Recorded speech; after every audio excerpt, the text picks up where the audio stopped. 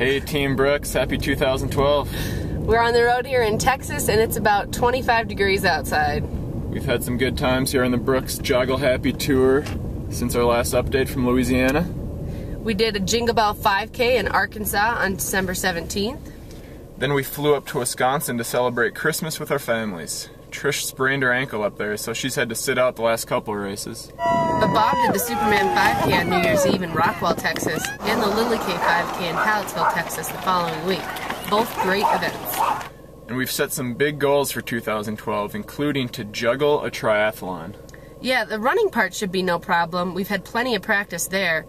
The bike will take some work, but we've been practicing on our big wheel unicycles, and I think we can handle that with some training.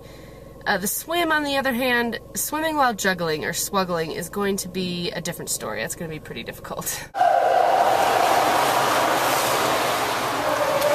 What's your strategy here for trying to get 3-ball swuggling? Just gonna go for it. I'm just gonna go for it.